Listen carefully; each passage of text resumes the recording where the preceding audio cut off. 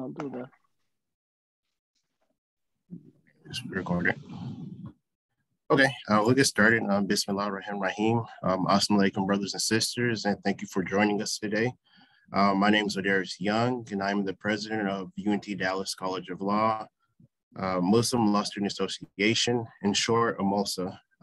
Today we'll be discussing a very important topic regarding Zionism, and we are blessed today to be able to partner with the American Muslims for Palestine for this event. Now, the subject matter of Zionism is very broad and encompasses a lot of issues.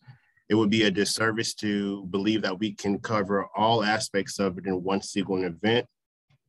Inshallah, we'll have more events and collaborations with AMP to discuss more narrow topics within this important subject matter. So today, our speaker is Dr. Forgive me for butchering if I do it again, Hatem Bazian, sorry. Okay, he's a Palestinian American and the co-founder of American Muslims for Palestine, as well as its chairman. Dr. Bazian is also a professor at UC Berkeley, California. And from the years of 2002 to 2007, he was an adjunct professor at law at Boalt Hall School of Law at the University of California, Berkeley. He teaches courses on Islamic law and society, Islam in America, communities and institutions, deconstructing Islamophobia and other aspects of Islam, religious studies, as well as Middle Eastern studies. He has been pivotal in discussing Zionism as a colonial project. And I would suggest you all look into his website and other resources. I will place that in the chat. I won't take any more of your time. Dr. Bazian. Thank you. Assalamu alaikum. And it's a pleasure to be with you from all the way from California to Texas. And as they say, Texas is a big state, but inshallah, the Zoom will make it close to us. So I'm going to share my screen and try to really cover the topic. And then hopefully we'll have as many questions as possible that would arise. So I always say Palestine, it is something colonial. You can't approach Palestine without framing it and understanding it as being a colonial enterprise. Often people try to explain it in all types of distortion as a communication problem, lack of understanding, but it is a colonial issue. If we think about Herzl, the father of political Zionism and modern Israel, he said, I consider the Jewish question, in terms of Europe at the time, neither a social nor a religious one, even though it sometimes takes these and other forms. He's framed it as a national question. He said a question of creating a new nation, meaning bringing a nation into existence at a time of the rising tide of nationalism. He said, were I to sum up the Basel Congress is one word, which is I shall guard against pronouncing it publicly, it would be this: at Basel I, I have founded the Jewish state. So this is the direction of political Zionism. Herzl's personal belief that post-emancipation Jewish efforts at cultural assimilation were destined to fail as a method for addressing anti-Jewish discrimination and violence. He believed that anti-Semitism stemmed from the fact that everywhere in Europe, Jewish people were treated as outsiders. According to his opinion, only by creating a state where Jewish people predominated politically and demographically could they ever be safe. His work at the time carried enormous weight among Jewish intellectuals, artists, political activists, religious leaders, and the idea of a Jewish return to Palestine was not new. However, Herzl was the first to ever make it seem possible. Before Herzl, many of those who called for a return to Palestine actually were Christian theologians, seeing that a return to Palestine is one of the preconditions for the second coming of Jesus, which gives us at least to understand in the contemporary period in the US, for sure, why many of the evangelicals, including possibly in your neighborhood in Texas, why many of the evangelists support Israel, not because all of a sudden they feel a affinity to the Jewish people or hatred to Muslims, which both could be possible. But in essence, it's preparing the ground for what they believe is the second coming of Jesus. So Zionism emerges out of European anti-Semitism. And in here, Dr. Leo Pinsker's 1882 statement is telling in terms of anti-Semitism. He said, quote, "For the living, the Jew is a dead man. For the natives, an alien and a vagrant. For property holders, a beggar. For the poor, an exploiter and a millionaire. For patriots, a man without a country. For all classes, a hatred rival. A people without a territory is like a man without a shadow, something unnatural, spectral." So he was describing the anti-Semitism that was prevalent in Europe. So again, what we need is to situate the Zionist project within European racist, Eurocentric discourse. Remember that in 1884, the scramble for Africa by European powers after the Berlin Conference, which dehumanized and looked at all other non-European white Christians as being subhuman. So anti-Semitism, European anti-Semitism gives the birth to the idea of Zionism and the idea of a Jewish state. So Zionism, a movement originally for the re-establishment and now the development of a Jewish nation in what is now Israel.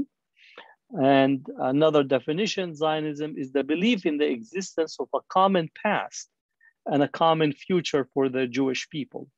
Such faith can be accepted or rejected, however, it can be a matter of rational argument only to a very limited extent. So this is, in essence, those who want to defend and argue for political Zionism, which is creating a Jewish state. And this is only a matter of a 200-year project enterprise to be distinguished from religious Zionism or Judaism, which has a much, much longer history. But Zionism want to equate and make sure that the link between Zionism and Judaism is an explicit and direct one, in such a way that opposing Zionism means you're opposing Judaism, and as such makes it politically convenient to do so as a way of silencing any critique or debate on the subject. Now, Theodore Herzl, the founder of modern political Zionism, he, in a letter to Great Britain's Minister of Colonies, Cecil Rhodes, seeking support for the Zionist settler colonial project in Palestine in 1902, Herzl wrote to Rhodes stating, "You are being invited to help make history. It doesn't involve Africa, but a piece of Asia Minor, not Englishmen, but Jews. How then do I happen to turn to you, since this is an out-of-the-way matter for you? How indeed? Because it is something colonial." So Herzl himself and the early Zionists, including all the way up to the 1930s and afterward, understood the project in Palestine to be a colonial project that would require either replacement or pushing of the population, but for sure settling and taking over an existing inhabited land. The more important part of putting the project in action is the Balfour Declaration, as we all know. And with the Balfour Declaration, one nation solemnly promised to a second nation the country of a third, which is the absurdity of the Balfour Declaration.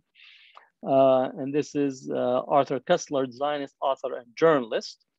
And Herzl's diary: no need to worry that homeland have been inserted instead of state. The Jewish people will read it as Jewish state anyhow, which means that the language that the Balfour Declaration used was intentionally to use vague language as such in order to make it possible for the development of Zionism and incubating a settler colonial project in Palestine. At the time of the Balfour Declaration, only 3% of the Palestine population was Jewish, and almost half of or less of that being Zionist, meaning that there were Palestinian Jews that were in Palestine that they did not recognize or consider themselves to be Zionists. So the Balfour Declaration, there are actually stages to it: pre-declaration period, interest that brought the declaration to life, the 6 different drafts, League of Nations mandate that incorporated the Balfour Declarations, and then the consequences of this declaration. I refer to the Balfour Declaration as colonial legalism that make it possible to actually dispossess the population. And it says, His Majesty's government view with favor the establishment in Palestine of a national home for the Jewish people, and will use their best endeavors to facilitate the achievement of this object. It being clearly understood that nothing shall be done which may prejudice the civil and religious rights of existing non-Jewish communities in Palestine, or the rights and political status enjoyed by Jews in any other country. Now notice in here that the language of the Balfour Declaration actually does a complete erasure of 97% of the population, which is the Palestinians. That the only mark of identity that is given to them in here is that they are not non-Jewish. So 97%, the majority population, the owners of the land, the inhabitants, are described by non-Jewish communities. The second glaring part, it is actually says that, that nothing should be done which may prejudice the civil and religious rights of the existing non-Jewish population. And as we know, civil and religious rights are meaningless if there is no political rights over encompassing them. Yet, when it comes to the Jewish communities, not only that they are given the status of a homeland in Palestine, a national, meaning that they're given a national identity here, but also that the political rights and status of Jews outside of Palestine is likewise need to be protected and recognized. So in this sense, it's actually almost grants a protection both inside as well as outside Palestine to the Jewish Zionist population, while denying that same status of political rights and national recognitions of the Palestinians. So the Balfour Declaration is really 68 words of colonial dispossession that remove the Palestinians from the political landscape and make them into a colonized population. And this has to get us into the age of colonization. 85% of world surface was a colony if you looked at the world in 1914.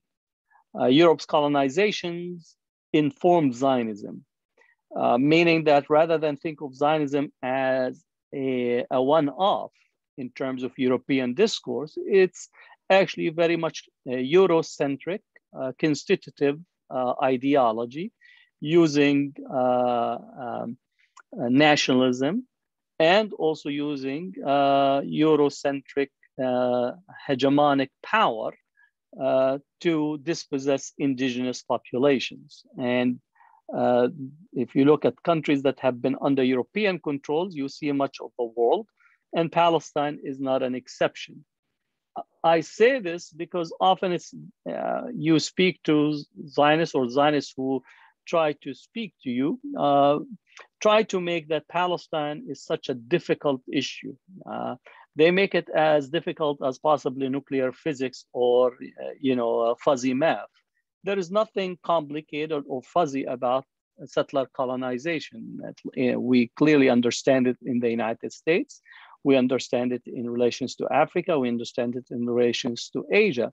But trying to cast a mysteriousness to it, as well as trying to label any engagement of discourse on Palestine as a form of anti-Semitism, is basically to try to silence the debate and silence the discussion, and to frame it, rather than being a settler colonial project, is to frame it in anything but a settler colonial project. So we need just to understand the public discourses that are taking place. And in essence, it's discourses to obfuscate rather than to explain. It is to divert rather than to account for what's happening. And more importantly, is to move responsibility from Zionism and the creation of Israel that was on the back of dispossessing the indigenous Palestinians. So Herzl himself, he viewed the Balfour Declaration, say, let the sovereignty be granted us over a portion of the globe large enough to satisfy the rightful requirements of a nation. The rest we shall manage for ourselves. So even though that his statement is pre-Balfour Declaration, Herzl was seeking a grant of sovereignty by European power. In essence, a home in Palestine secured by public law. And as such, we still are contending in Palestine with the enforceability of the Balfour Declaration. As you're studying law, law itself is born out of social, political, economic, and religious conditions. And much of the international law, or the body of international law, has been shaped by colonization. Palestine is not an exception. It actually represents the norm. If you study, even today, we have many of our colleagues in South Africa that are still attempting to undo the ravages of settler colonization in South Africa, where the last settler colonial project in Africa was the one in South Africa to be undone with the release of Nelson Mandela and his taking into the presidency. But the work of undoing the legal framework, the land rights, the economic rights, the racial structure of housing, and where the various homelands that were set up, that's going to take a considerable period of time. And as such, Herzl understood that once you secure a right by public law, especially by colonial public law, the road toward transforming it into facts on the ground is just a matter of time, which is essentially what Zionism and Israel has done. So a land without a people for a people without a land is what we constantly understand. Theodor Herzl was the founder of modern Zionism. He advocated mass Jewish immigration to Palestine. Herzl initially did not consider the indigenous people. When he realized they existed, he advocated transferring them. And he said, we shall try to spirit the penniless population across the border by procuring employment for it in transit countries while denying it employment in our country. The property owners will come over to our side. Both the process of expropriation and the removal of the poor must be carried out discreetly and circumspectly. Now, this gets us at really an important aspect relative to Zionism as a type of colonization. Zionism is a settler colonial project. And we could distinguish between settler colonial project and motherland or motherland satellite colonies like the Great Britain, that was a settler colonial state and implemented or founded colonies across the world, but it maintained that its benefit to the motherland. Settler colonies attempts to replace the population, expropriate and takes over the land, and often engages in either genocide or transfer.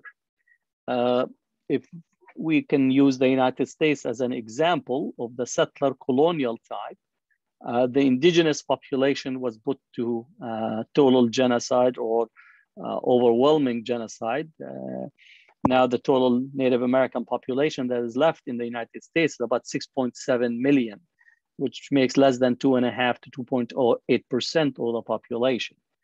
So there were a genocide, and then the remaining population were actually pushed into what we call reservations.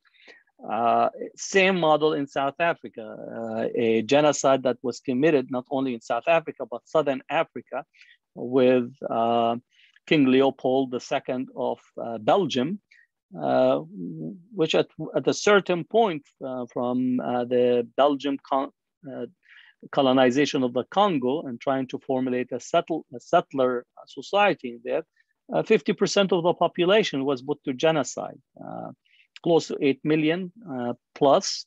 And then the rest of the population in South Africa in particular were actually pushed into what's called the Black homelands, a form of reservations. And then the best lands, the best agricultural land, the coastal lands, all that were taken by the settlers. So when we think about the Zionist project in Palestine, it very much follows the same contours of the settler colonial type. Palestinians were put into a genocide and transfer, genocide of the 1948. Some 561 villages were completely wiped out. 8 urban centers emptied of its population, about 120 massacres, 20 large massacres, and then others are smaller massacres that caused the flight of the Palestinians, and then continued with the process of ethnic cleansing and transfer in order to bring about a demographically designed state, which gets into another component of settler colonialism. It's preoccupation with demographics. It's a preoccupation of Israel. It's a preoccupation of many who formulate policy. And that gets you into the sense of Israel policy inside not only 48, but 67, frustrating Palestinian normative development pattern in such a way that forces the Palestinians either to leave or to cause them constant entanglement with the legal system, the military legal system.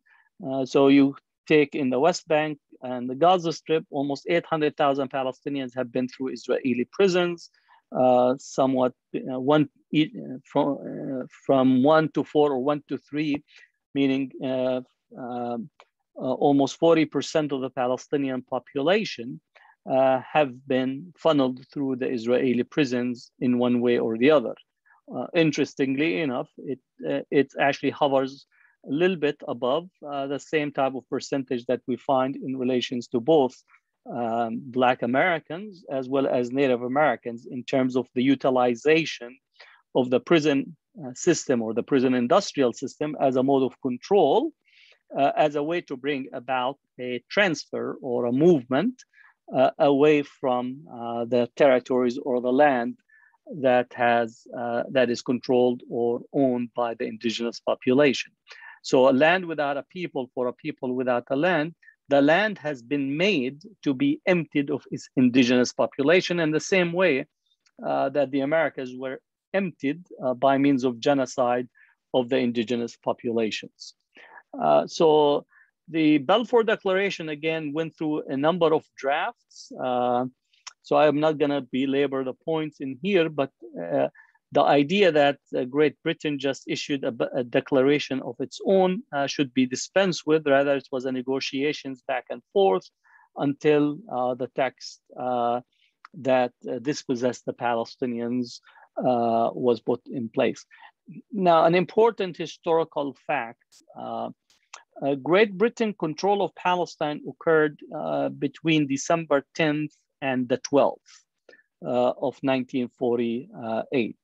Yet the Balfour Declaration actually was issued on November 2nd, 1917. Actually, no, December 10th to the 12th, 1917.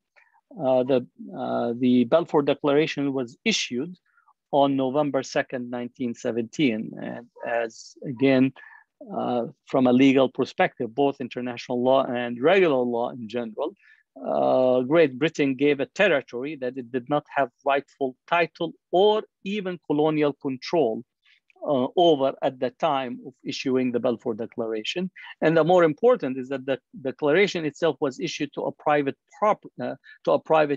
agent, meaning the Arthur Rothschild, who was in Europe, in either in Switzerland or France at the time, being delivered to him in a form of a letter. So from a legal perspective, he had no standing to receive a territory that did not belong to the British, even by rights of colonial possessions or even rights of conquest, because it was even a month and 8 days before the British under General Allenby arrived in Palestine. Now, the declaration itself was incorporated into the establishment of the State of Israel in 1948. The right was recognized in the Balfour Declaration of the 2nd of November and reaffirmed in the mandate of the League of Nations, which in particular gave international sanction to the historic connection. All right, so even in the declaration, it says historic connection, not historic right. Very important distinction between the Jewish people and Greater Israel, and the right of the Jewish people to rebuild its national home. So this becomes why it's so critical to critique the Balfour Declaration and critique Great Britain. I always maintain that Palestine was colonized and dispossessed beginning with the British colonial occupation in 1917. The 1948 Nakba is basically shifting from the British as the hegemonic colonial power into the Zionist settler colonial power.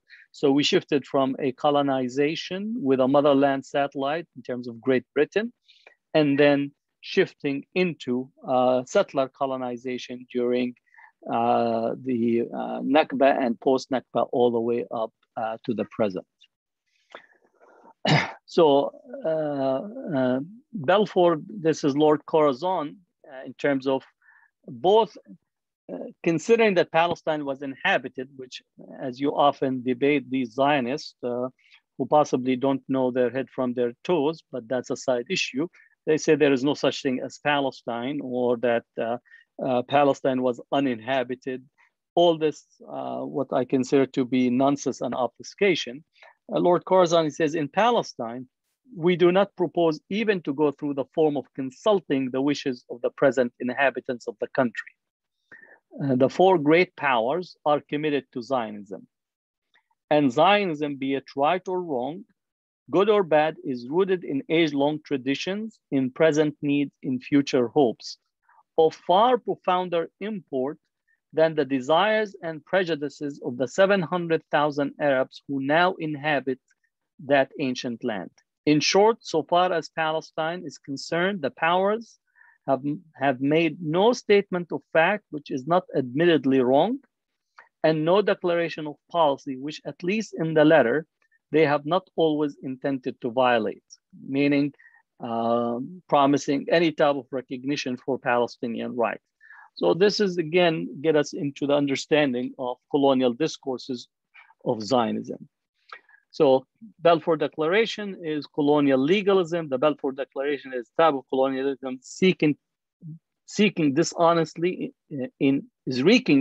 dishonestly in each word used, for its sole purpose is to provide a cover for the outright civilized slavery of Palestine from its indigenous population.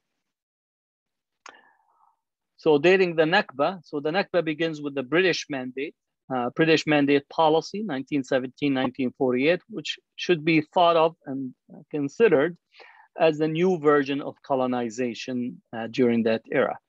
It facilitated Zionist immigration and settlement of Palestine. So we get from 1917 to 1948 from a 3% to 35%, allowing incubating the Zionist project.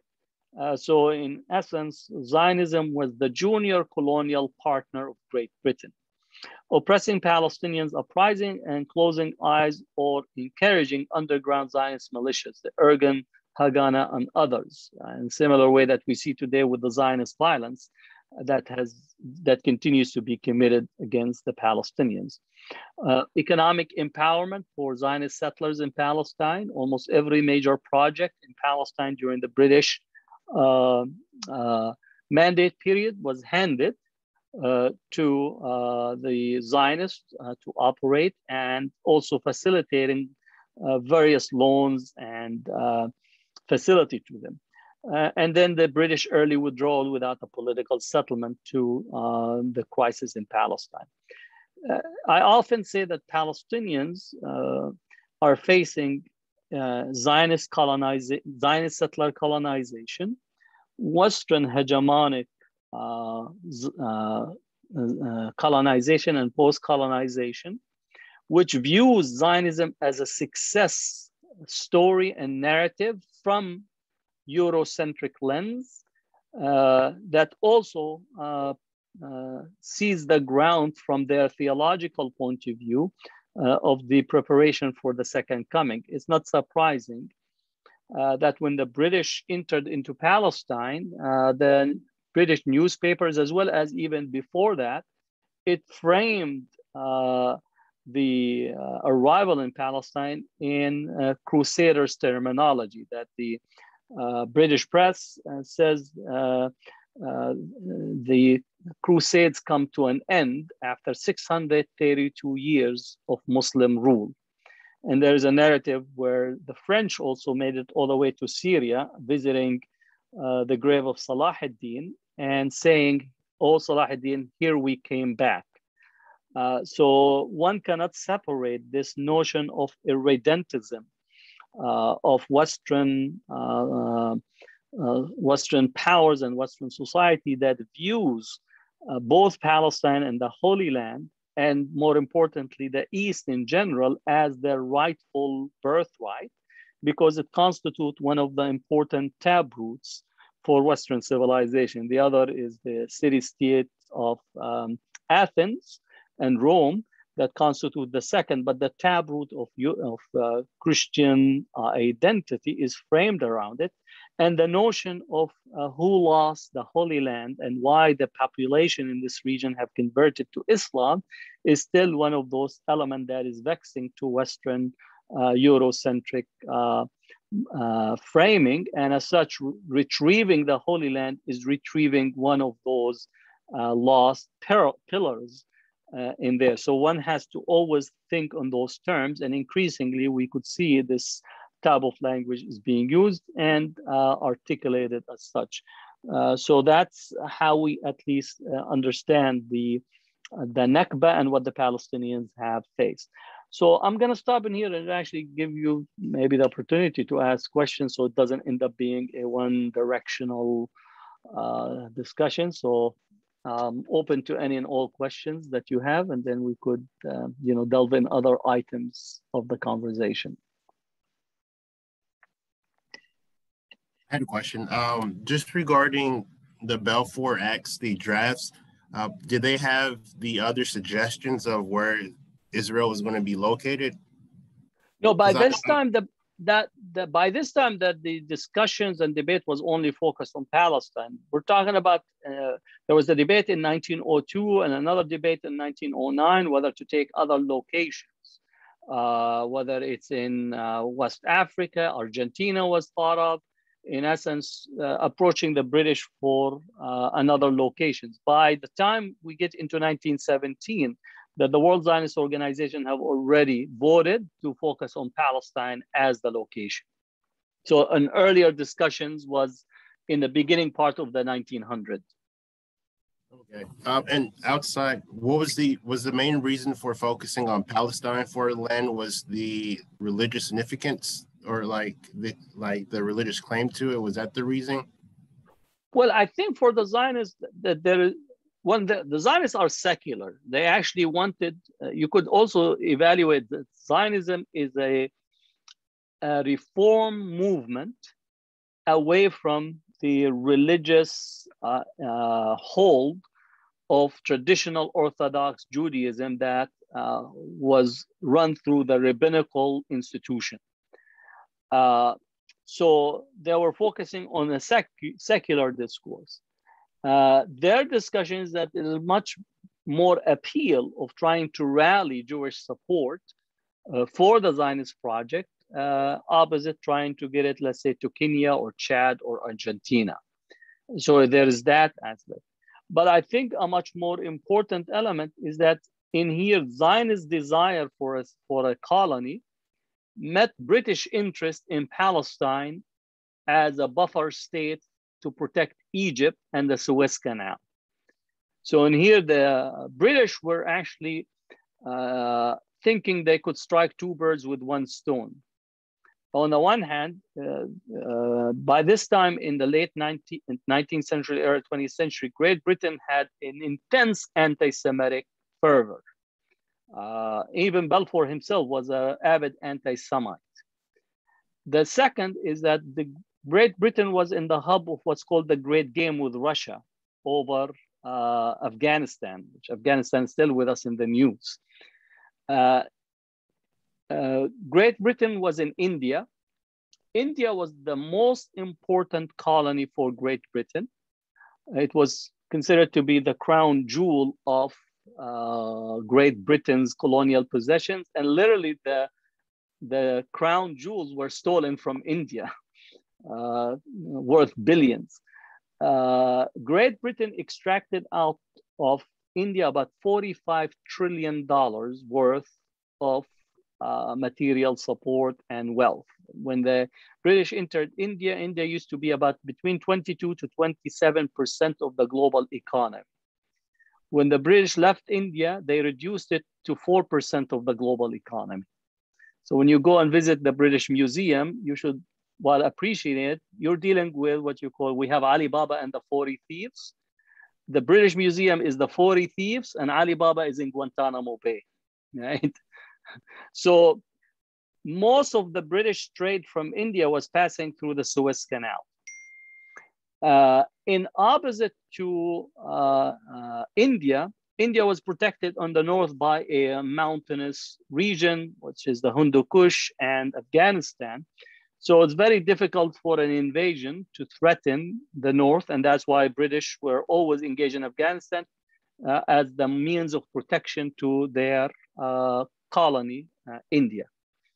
Egypt was a colony to Great Britain beginning as early as 1805, being indirectly behind Muhammad Ali's throne, but taking direct control in 1882.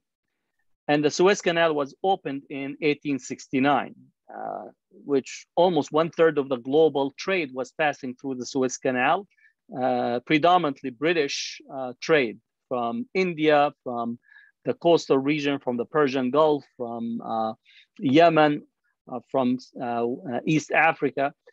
So Egypt is a very flat land on both sides of the canal. And the British were worried that the Ottoman would be able to come down from the north and possibly take over the canal, or even the Russians coming through the, through the Bosphorus, through the Black Sea, the Bosphorus, and then be able to attack the Suez Canal as a counterbalance. So they thought creating a buffer state in Palestine that would be inhabited by the Zionists, who would always need Europe and Great Britain's support to maintain control, and thus they will have an interest in protecting British interests in the region.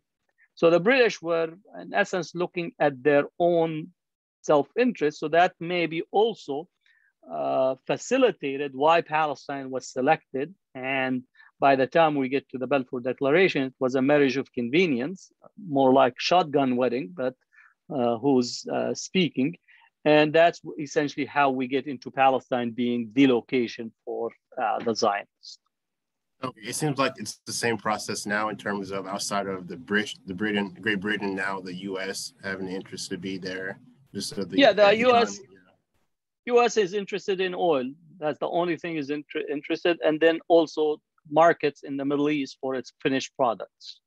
Those are the two dominant narrative, and Israel provide an advanced military state that continue to be the regional hegemonic power to monitor and to create a balance among the existing powers in the region. I had another question. I don't think it was in the PowerPoint, but I remember reading regarding, I forget which, not declaration, but the United Nations at first had Zionism as they considered it racism, but then later it was changed. Do you know the reason? That was in 1973. There was an adoption of a resolution in the United Nations. This is at the height of the push during the anti-colonial period. This is also the introduction of the movement against South Africa apartheid, that there's a convention that was adopted by the United Nations, and one resolution equated saying that Zionism is a form of racism. And then that's when was 1973 period, post 1973, when Yasser Arafat and the PLO signed the Oslo Peace Treaty, committing one of the most, I would say, major blunders. That was the requirement for them to go back to the United Nations and to call for undoing these resolutions, which was a level of stupidity that I can't even grade it. There's like an F stupidity, and then there is like below F. This was a below F step because Zionism did not change for you to actually call for this change, nor you got a state for this, because usually when states finish their whatever peace treaty and so on, and there is an end of hostilities, then they, what you call, go back to normalization. In here, the PLO was only for it to be recognized to negotiate, undone the body of international law that would have supported the Palestinians' position. So that's where the calamity that we are in right now, that Israel got everything from the Palestinians by Yasser Arafat's signature. And all what we got is the Palestinian Authority, which is the right to govern over the occupied Palestinians and to protect the settlers from Palestinians. That's basically what you have.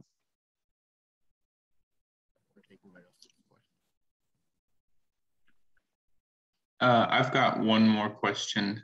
So I've spoken about Palestine to other students, and there would be one person in particular who might say that the land was bought by investors, and that's how they got the land. And I mean, that's just a myth. But what are some other myths that you've seen perpetuated, and what are some ways to kind of dispel them? Well, we made the desert bloom, right? That Israel or Zionist ingenuity, creativity made the desert into the lush land that is there. And that's usually, it's used also in toward Native Americans, that this was a barren land, and European know-how and ingenuity build this country. They don't tell you that we polluted all the waters, that some rivers you can't swim in it, some lakes the fish are turning right, over there. And this past 2 days ago, we just had a massive oil right in Huntington Beach. So you no longer can actually what you call go into the water or windsurf if you're into windsurfing, right? But that's a strong, because in essence, it's saying, it has, if you read the work of Albert Mimi, The Colonizer and the Colonizer, or Wretched of the Earth by Frantz Fanon, it is a common theme to try to say that they did not know the value of what the land that they have. And it is only through us that we have made this land bloom and develop. So that's a powerful what you call, it's actually linking to the same logic of the United States in relations to the indigenous population. So, you have to know where these themes and why they're activated as such in there. The other part is that is constantly saying that we are returning to our homeland. So this is activating the biblical narrative.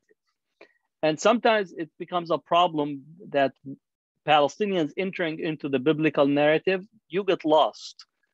Because in essence, you'll get into the realm of theology, and theology has no real, what you call, definitive answer on many of these speculative issues.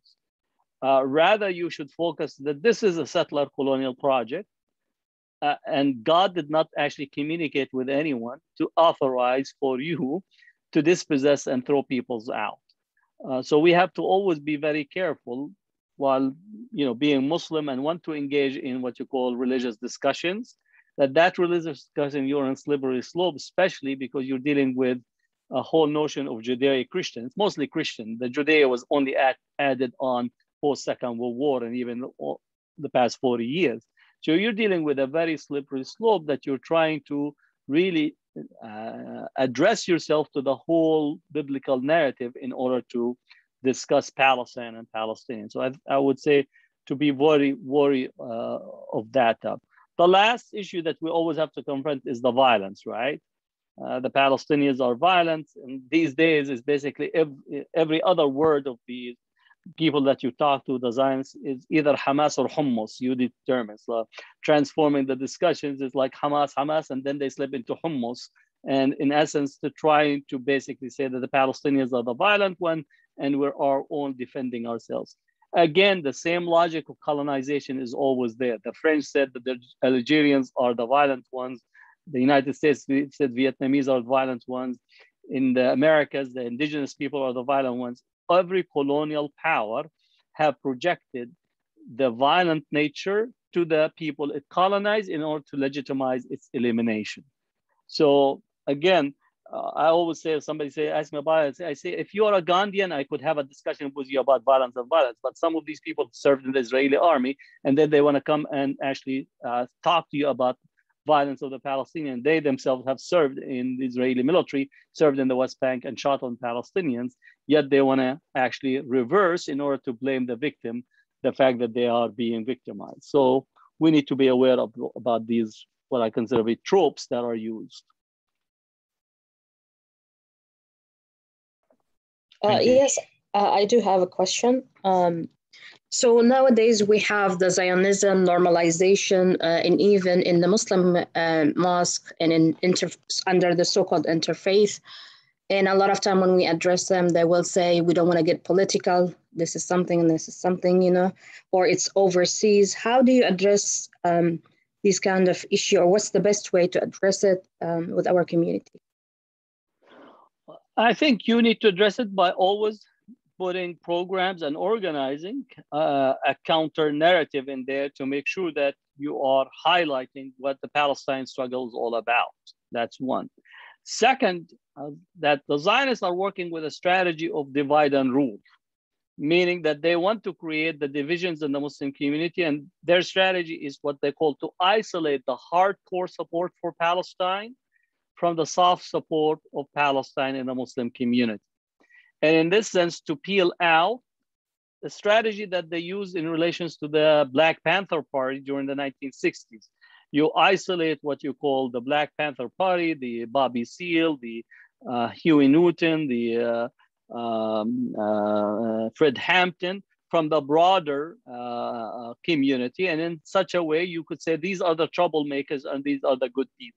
So we need to make sure that in doing our work that we don't fall into their strategy, in essence, becoming the tools for making the divisions and the divide and conquer being there. This does not mean we should not confront and address people who are engaging in this, but addressing them, I would say that it should not be brought into a battle in the mosque or a battle in the center, because what happened is that it actually creates a very fragmented space. And in that fragmented space, I say people will tend to choose the road of least resistance. And therefore they actually will peel away from you in the long run. So there has to be some clear strategy of what we need.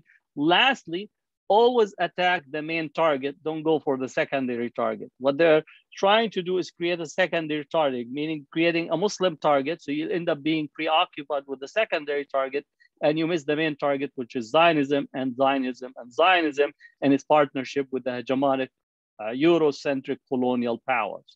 So undoing a strategy does not mean that you need to accept the strategy. It's that you need to be aware of what is they're attempting to accomplish, so you would not actually become a fulfillment for it.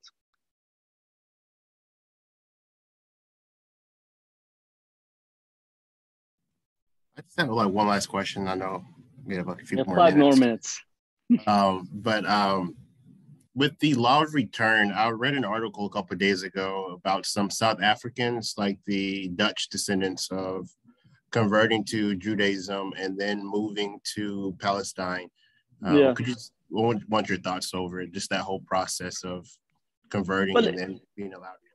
You remember I said that settler colonialism is always preoccupied with demographics. And therefore, Israel has always recruited new population to immigrate to Israel, whether they are converting to Judaism or in the case of Russians, they just brought them in and basically created Judaization strategy culturally and so on, whether you're converted or not, as long as you prescribe to the settler colonial imperative. Some estimates say that 50% of the Russian immigrants to Palestine were not of non-Jewish background, but yet they were incorporated as being Jewish immigrants to Israel. And some have used that as an avenue to enter into the United States because there is an easy immigration pipeline and a green card to the United States. So demographics makes it possible for Israel to situate itself with populations that wants to immigrate for whatever reason. So for example, you'll have the South African, Afrikaner, who after losing, quote, even the concept of losing is like you did not have it to lose it, but the fact that they no longer are master race, they needed to get out of South Africa. So they opted to actually re-maintain their supremacist view by moving to Israel and expressing their supremacy toward the Palestinians. Right?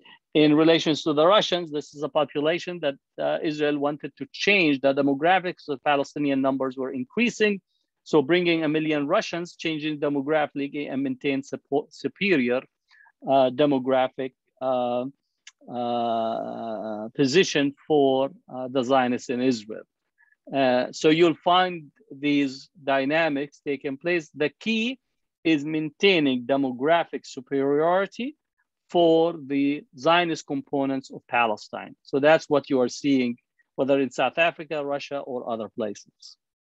Okay, and just with the aspect of them adopting Judaism, is it still primarily favored towards just Europeans? Because I would assume, like, I know there are like indigenous like Jews in the region, but how?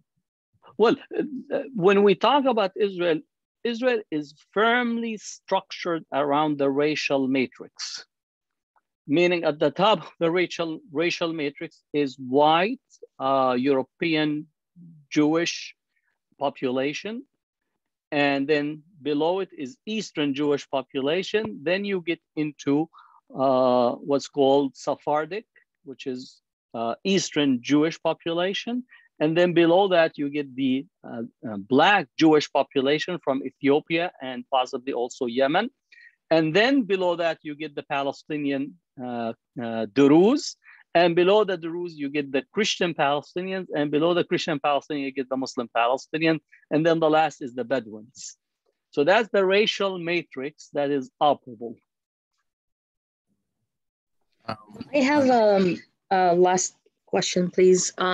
So do you have a data about the Zionist organization in US, how they support the occupation over there? Do we have a data on that? What kind of work to promote Islamophobia as well in US? Well, we have some data. How comprehensive it is, it's not there, but aside from the United States government, which is a major supporter of Zionism, close to 3.5, maybe right now is going to be $4 billion, then all of the Zionist organizations that are tax deductible. So you have to go organization by organization, including Friends of the IDF, Friends of the Israeli Defense Force, where people you could actually donate, and your donations are tax deductible. Then you have all of the Christian evangelicals that all have an Israel project, whether it's funding, supporting settlements, organizing trips, all that feeds into a rough estimate. I would say between $9 to $11 billion a year annually is funneled from direct US aid to all types of materials, all types of donations, so on, goes to Israel from the United States. Then you get into supporting of Islamophobic organizations, and we have about 115 different Islamophobic organizations. Big segment of it is pro-Israel, including Daniel Pipes, Middle East Forum. You have the Canvas Watch from David Horowitz, Pajama Media from, what's her name? Pamela Geller. You have Frank Gaffney, Center for Strategic Studies. You have Stephen Emerson, the investigative project on terrorism.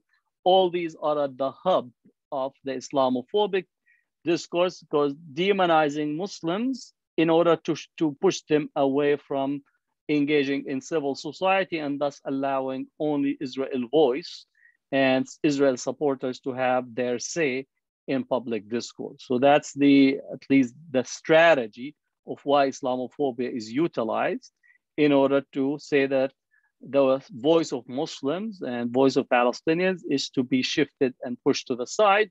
Because if there's only one voice, which is Israel voice and its supporters, then there is no debate. So at the core of it, they actually do not want to debate the issue, because facts are not on their side, justice is not on their side, ethics is not on their side, and morality is not on their side. So the best way to debate is to actually not to have a debate, or if you want to have a debate, is just bring one of the most distorted, what you call straw man arguments: terrorism, Hamas. And again, it's the discourse of, I call it hummus and falafel discourse, where you actually are all producing what you call empty air. And that's how you maintain support for Israel uncontested. Okay, I want to thank you again for taking the time out your day to and have this discussion with us. Inshallah, we'll have more events, and hopefully we'll be able to give in more narrow topics. And probably better time, because I know it's 3 p.m. It's kind of hard for people, and it's right before midterms. But yeah, just want to tell you thank you again. Thank you. Next time, inshallah. Thank you, Dr. Hatem. Dr. Hatem, do you know where we learn about? Like, do you have a website, or we can read more about it? Well, you could read that. Yeah, you have the link, and then you also, I have my book, Palestine is Something Colonial. You could, access it. And I have a large number of articles as well on the subject. I placed it in the group, in the chat, just a link to his website and the focus on race, but they'll show everything else as well. Thank you. Thank you. You're welcome. Okay, salam alaikum. I have to go and bother students myself.